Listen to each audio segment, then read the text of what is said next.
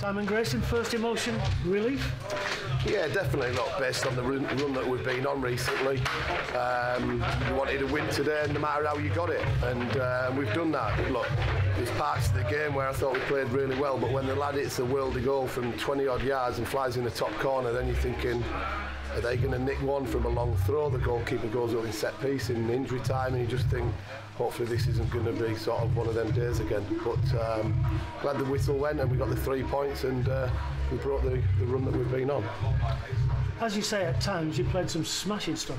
Well, you wouldn't have thought that we were a team based on the run that we've been on, because the confidence levels have been good.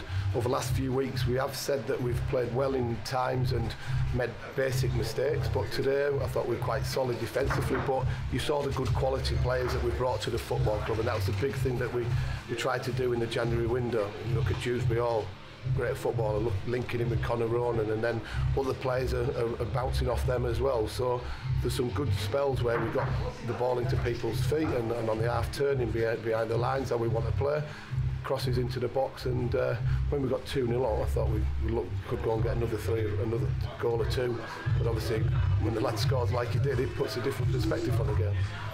You mentioned those two young boys, they play some outrageous stuff at times. Well, that's why we brought them to the club, and people have asked, will certain players be able to gel? But good players can understand how to play certain positions and how players are going to be, and good footballers want to handle the ball. Leicester hold Dewsbury Hall in real high regard, and we did really well to get him through the contacts of North Leicester, but also Conor Ronan is on the periphery of the Island squad as well. So people have spoke highly about these players, and it showed our intent of the players that we wanted to get. And you saw other performances that probably went unmissed a little bit, but brought different aspects to the team that have helped us win today.